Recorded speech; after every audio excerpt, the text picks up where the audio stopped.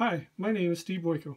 I'm with ModelTrainGeek.com and I want to talk about car cards and operations on your model train layout. So, what are car cards?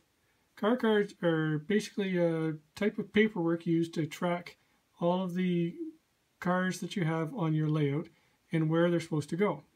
There are a whole bunch of different systems, but I'm going to show you the system that I'm going to try out soon on my model layout. It starts with a car card, which is basically something like this. It is a little pouch that has at the top some details about your car, or in this case a locomotive. You can see on the top left it is a CN locomotive.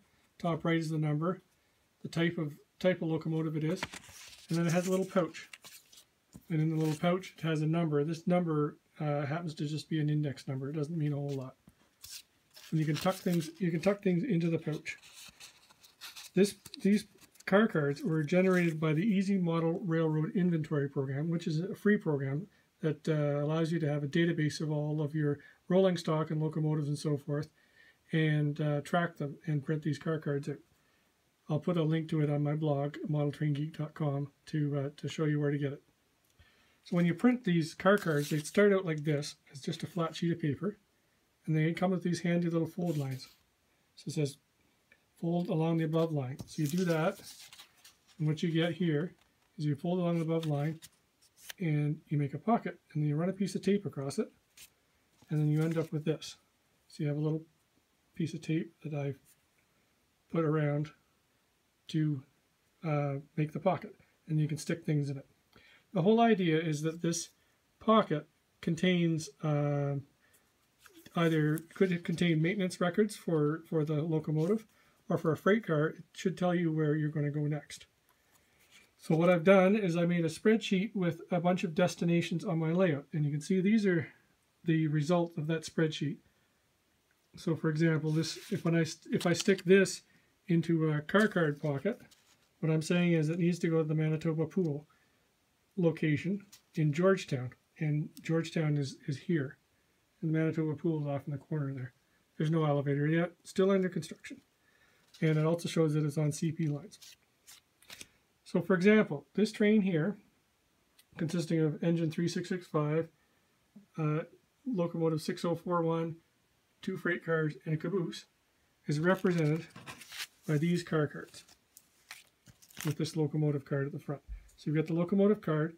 I stuck the caboose in there. The caboose doesn't get its own car card because it doesn't carry anything. It doesn't go anywhere really. It just tags along the train. So here's the locomotive, this one, and you can see the number at the top, and the card in it says interchange. So it's coming to the interchange at between CN and CP here in Georgetown. The next car is the bulkhead flat, this one, bulkhead flat car. What you can see here is it is going to interchange, and then after that, it's going to go to the team track in Georgetown on the CP. So it's coming on a CN. CN is going to interchange it with CP here, and then CP will take it from there. The third car is the 3-bay hopper, this guy. He's going to the UGG grain elevator, which is this guy here. So that tells you everything you need to know, so that when you drive the train into town, you know what to drop off. And how do you know what to pick up? Well, I made these little pockets that hold the car cards for all the cars that are on the layout now. So for example here, this is the Irving Oil siding, which is right here. And there's three cars here. There's AMPX 55, this car, and it says hold, do not move. So nothing's going to happen there. This one here is CGTX 30280, this one, and it says has a card, and it says it's going east to Sarnia. And this one here, CP40039, is going to the interchange, and then it's going to go west to Calgary, but on CP.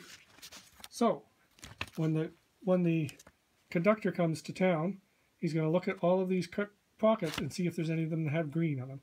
If they have the green, yellow, whatever color you want to call that, it is to be picked up and taken somewhere. So this one goes east to Sarnia. So if he's continuing east, he'd want to take that car. But if he's going west, he probably wants to leave it. He can easily spot it to the interchange, because the interchange is right here. This track right here. Sorry, this one right here. You can see how it goes up to CP. So he can switch that out. And the same thing for this. He won't do anything with this because the freight house is on CP. Over here, the team track is on CP, so he does nothing with that. The UGG elevator, we've got 3 cars. All of them need to be picked up east of Thunder Bay because they're going to the big grain elevators on the Great Lakes. So he needs to pick those up. And this one here is for the Manitoba Pool, which is on CP. So he's not going to do anything with that because he's on CM. I really probably should write CN or CP on these things. All I did with these little pockets is I just cut off some envelopes and staple gun them to the edge of my layout for now.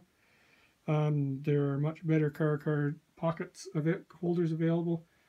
For example, William Brillinger has some great ones that are laser cut that look really nice. I'll provide a link in the blog post for those. So that's your basic introduction to car cards, and my next video I will show you how I operate with them when I shunt this train around. One more thing, I'll show you the Excel spreadsheet that I did. This is how I made those inserts for the car cards. Is I put them in Excel at the right height, and then printed them out on yellow paper. The height was important. You can see I had 2 different heights here. This one was too short. You can see the height difference between the two. It's too short, and what happens is it doesn't cover up the word empty car here, so it is no good. So I'll replace them over time with longer ones like these ones that I printed here. So, hope you enjoyed the video. Come visit me, modeltraingeek.com. This is my little sketch of me operating trains and holding a car card with probably more hair than I really should have. So, thanks for listening.